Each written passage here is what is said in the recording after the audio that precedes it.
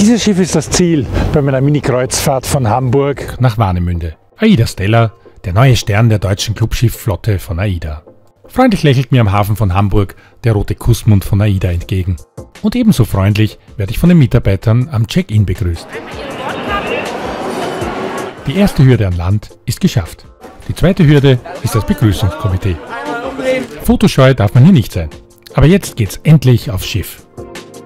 Schlüsselkontrolle und ab zur Kabine. Gemütlich ist es hier in diesem schwimmenden Hotelzimmer. Die Designer haben auch auf der AIDA Stella viel Wert auf freundliche helle Farben und Komfort gelegt. So ist eine Seefahrt lustig.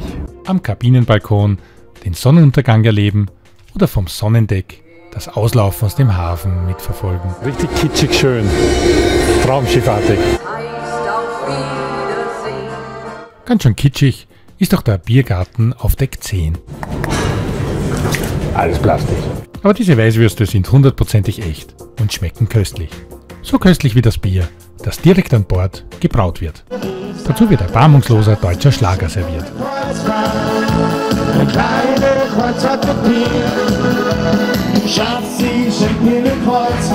Aber das ist nur ein sehr kleiner Aspekt der Bordunterhaltung. Artisten, Tänzer und Musiker sorgen dafür, dass einem abends an Bord nicht langweilig wird.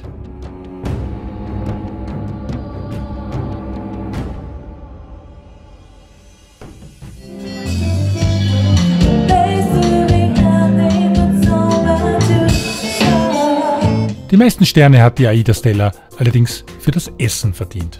Das Angebot in den 7 Restaurants und 12 Bars kann sich wirklich sehen und vor allem schmecken lassen. Die gesunde Ecke und hier die etwas üppigere Abteilung. Besser können die Landratten unter den All-Inclusive-Clubs auch nicht kochen. Das Ambiente der Restaurants ist durchwegs gemütlich und man hat auch einen guten Ausblick aufs Meer. Also das ist natürlich kein echter Meeresfisch, sondern eine nette Animation bei den Stiegen. Es gibt aber nicht nur viel zu schauen auf der AIDA Stella, sondern auch einiges zu lernen. Beim Sushi-Workshop erfahre ich zum Beispiel, wie man den rohen Fisch richtig einrollt. Sport kann man in dem schwimmenden Hotel treiben oder im riesigen Spa relaxen. Oder sich auf einem der vielen kuscheligen Sofas bequem machen. Natürlich mit Bildschirm. Oder einfach nur das Weite suchen. Fast könnte man vergessen, dass es auf einer Kreuzfahrt ja auch noch Ziele an Land gibt.